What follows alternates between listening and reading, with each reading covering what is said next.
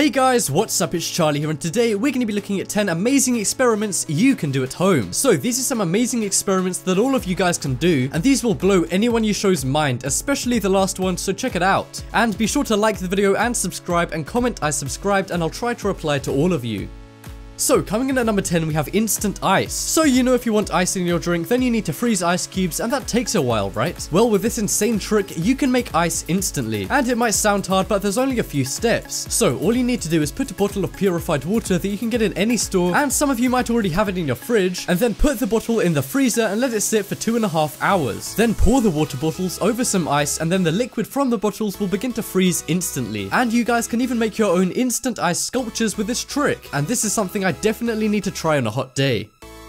But next up we have glowing liquid. So this trick will allow you to make your very own magic glowing liquid. So for this you're going to need 4 highlighter pens, pliers and a UV light. So first fill 4 glasses with water and fill them most of the way, but leave a little bit of room on top. Then get your highlighters and pull off the back of the highlighters using the pliers. Then take out the sticks of highlighter ink. Then put the highlighter ink sticks into the glasses of water for 1 hour. Then after the hour take them out of the water and shine a UV light on the glasses. And it will create a magic looking glowing liquid. And you can transfer this into a bottle and pour it out into other glasses. Just be warned, this may look amazing, but I guarantee it will not taste amazing.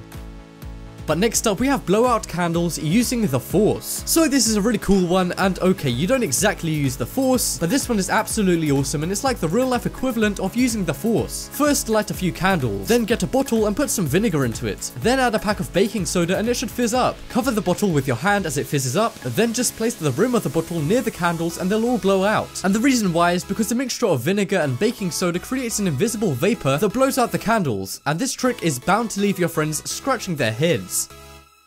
But next up we have crystal candy. So I'm sure all of you guys like candy, but I bet you guys don't like going to the store and spending money on it. Well, with this trick you can make it for free from the comfort of your own home. So for this you're gonna need a cup of water, sugar, a skewer, a cloves peg and a tall glass. So place a peg on the skewer to balance it in the glass, then boil some water, and when it begins to bubble add some sugar. And once it's all dissolved, remove what's left from the heat and then leave it for about an hour. Then pour what's left into a glass and wait 4 to 7 days, and the sugar will have crystallized around the skewer. And then you'll have your very own icicle looking crystallized candy that you can eat. How it works is the sugar automatically separates from the water, and then the only material left for it to go to is the wood from the skewer. But next up we have Unpoppable Balloon. So we all know that balloons can be popped really easily. For example, if you place a pin or a thumbtack on a balloon, then it will pop right away. And if you were going to place loads of pins or thumbtacks, then it would pop even quicker, right? Well, no, if you tried to pop a balloon with a lot of thumbtacks, then the balloon won't pop at all. And the reason why this happens is when you pop one balloon with one pin, all of the pressure is concentrated on only one point of the balloon, so it easily pops. But if you have a lot of pins, then they're evenly distributed on the balloon, so it won't pop. But next up we have magnetic fluid. So this one makes a scary looking and amazing magnetic fluid. First pour some black printer toner into a jar and then add some oil. Then thoroughly mix these together until it becomes very thin. Then put a magnet up to the side of the jar and you guys will be able to see the liquid react with the magnet and move around the jar. And it will also form small spikes. Because of the mixture of oil and printer toner, some areas of the liquid are magnetic but some aren't. So the magnetic parts of the liquid will try and form together and raise up to try and touch the magnet, while the rest of it will stay where it is, making a spiky pattern.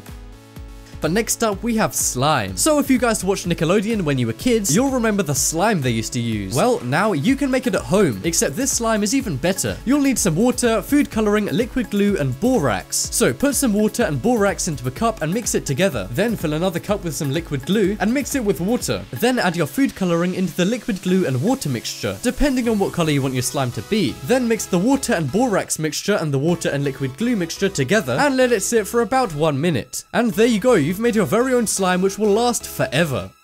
But next up we have water into wine. So this one seems impossible, but it's really quite simple. All you need is 2 cups and a piece of thin plastic which is slightly bigger than the rim of both cups. Fill 1 cup with wine until the cup is full, and then do the same to the other cup but with water. Place the plastic over the top of the water cup and turn it upside down on top of the wine cup. Then pull the plastic sheet out a little bit and you'll gradually see the wine replacing the water. But next up we have floating orb. Have you ever wanted to be a wizard? Well, sorry, I can't do that for you, but this is pretty close. So for this one, you need a 24-inch PVC pipe and 6 strands of mylar tinsel. Tie the tinsel to one end, then go down about 6 inches and tie the tinsel again. Then cut off the rest of the tinsel. Then grab the PVC pipe and rub it all over your hair, which will create static electricity. Then let the rest of the tinsel drop into the pipe and it will create a floating tinsel orb. And what's awesome about this trick is that even though it's so insane, it only costs about $1 to do.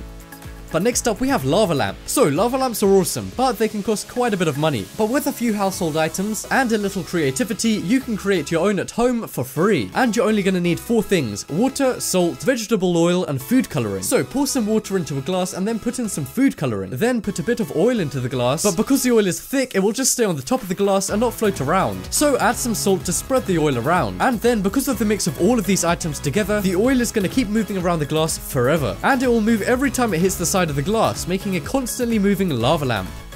And that just about wraps up this video. Check out the poll in the top right corner and you guys can vote for the best experiment. But as always, thanks for watching. Check out some more videos on screen right now. Leave a like if you enjoyed, and if you haven't already, what are you waiting for? Subscribe.